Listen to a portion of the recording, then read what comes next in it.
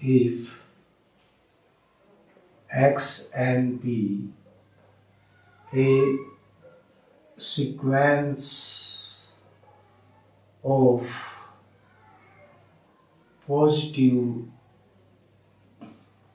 real numbers such that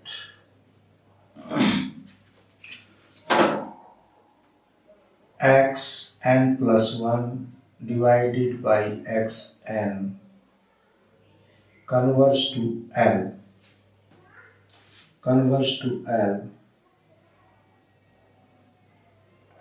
and if L less than 1 then x n converge to 0.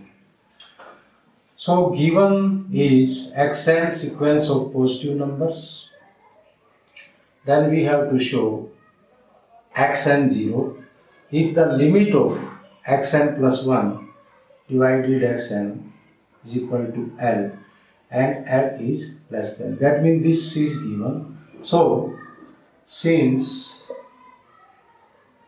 xn plus 1 divided by xn converge to L, then by definition of convergence for each epsilon positive there exists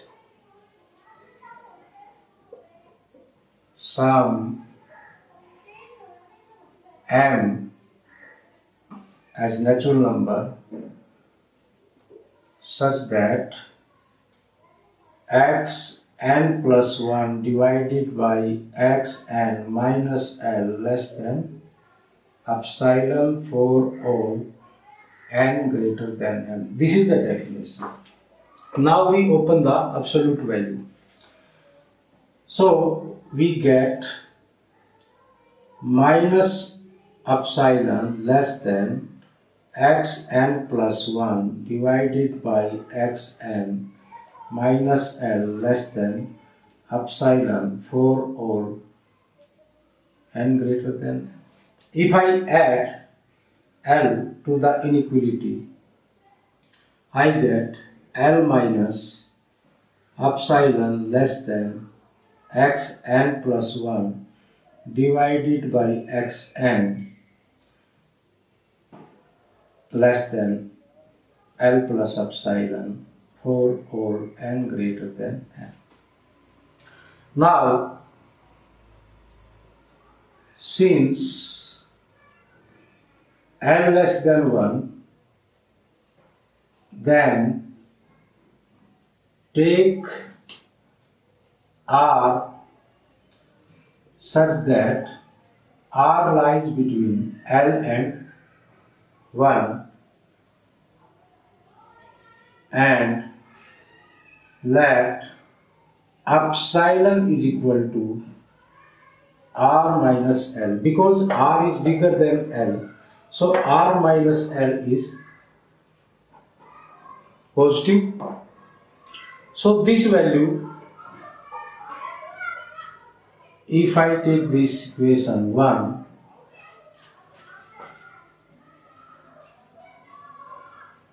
place epsilon is equal to R minus L in 1,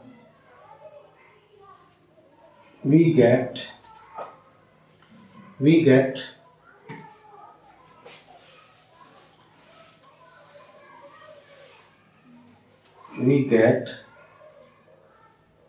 L minus R plus epsilon xn plus 1 xn L plus R minus L. This L will cancel, and because xn is positive, so xn plus 1 also positive. So I can take, this is xn less than r, because this term is positive, as given xn is positive. So we get this. Now this is for all n greater than m. Here also n greater than m. Therefore, if I put value of n from m onward, onward, then what I get? Let n is equal to m. This means I get x m plus 1 x m less than r, n equal to m plus 1 give us x m plus 2 divided by x m plus 1 less than r, and so on. If I continue up to n is equal to n, I get x n plus 1 x n less than r. If I multiply all these equations, I get on multiplying all above inequalities, I get what? This is something x m plus 1 divided by x m into x m plus 2 divided by x m plus 1, and okay, third one term also I take m plus 3 divided by x m plus 2, and so on. The last term is x n plus 1 divided by x n, and right side is r. How many r? I say this is r n plus 1 minus m. I explain why I take this value. Because the equation were n minus m, and the first term is n plus 1. So n plus 1 minus m. Just wait. This will cancel. This will cancel. So all will cancel, and we left with x n plus 1 divided by x m less than r n plus 1 minus m. This we can simply do just by taking, if I take x2 by x1 less than r and x3 by x2 less than r, x4 by x3 less than r. I just apply induction on these three equations. What I get? I get, if I multiply these three equations, I get x2 by x1 into x3 by x2, x4 by x3. Then this cancel, and how many are? R is 3. So here you see x4 by x1 is equal to R4 minus 3.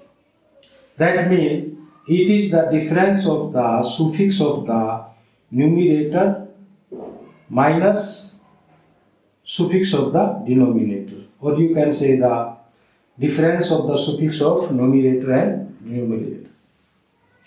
So simply we can have this. So I rub this. Now this I can write x n plus 1 less than r n into R 1 minus m into xm. See, the term in the bracket is free from n, independent of n. So I take limit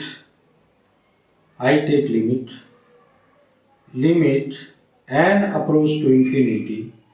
This is x plus 1 less than limit n approach to infinity Rn, and this part R 1 minus m into xm, as it is, because it is free from n, so it is like constant.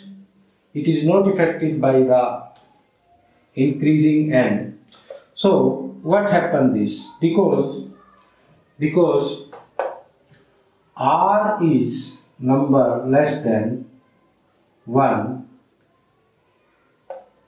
R is number like this, so we know that Rn approach to 0, that means limit n approach to infinity xn plus 1 less than 0, because this number becomes 0, so 0 into any finite number, this is 0, so this is 0. And now limit of this sequence less than 0, but we have given that the sequence is positive term, but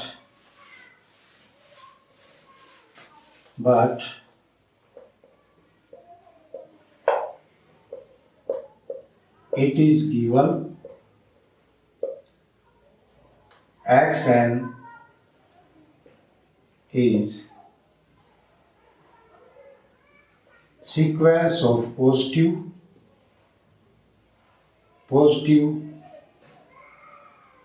real number, so it can never be less than epsilon. So always we know that limit n approach to infinity xn should be positive. This theorem we already have proved. Either it is 0 or greater than 0. So this and this we conclude. So limit n approach to infinity xn is equal to 0. This is the example. Let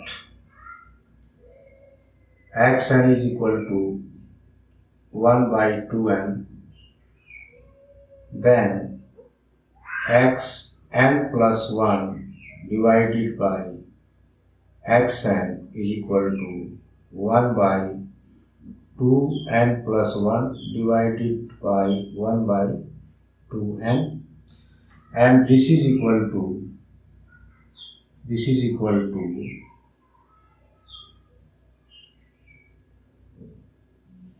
2n by 1 by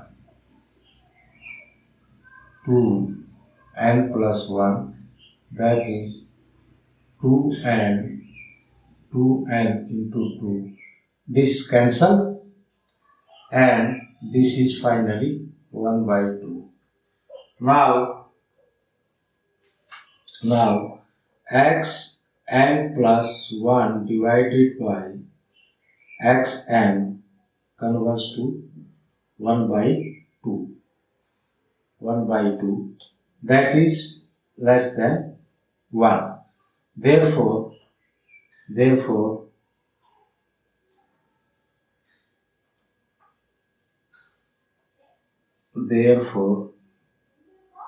also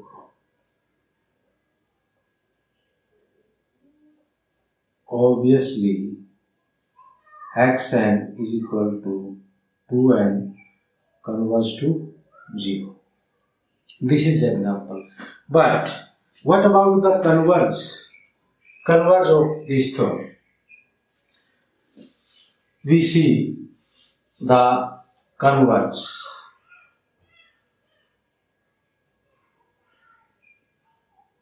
I say converge is not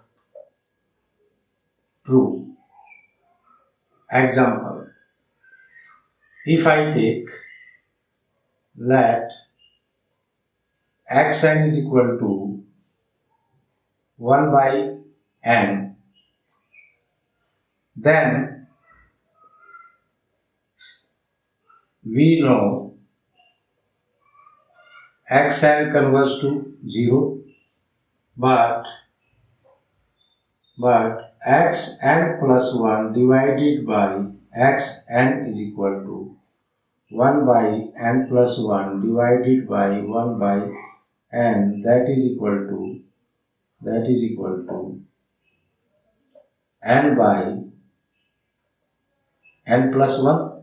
And if I divide numerator and denominator by n, then it becomes 1 plus 1 by n, which converges to 1, because at infinity this term becomes 0. This term becomes 0. So this is not less than 1. This is not less than 1. That is xn plus 1, xn converges to L, but L is not less than 1. So we conclude if x n converges to 0, not necessarily x n plus 1 divided by x n converges to L less than 1, because here in example it is converging to 1, not less than 1.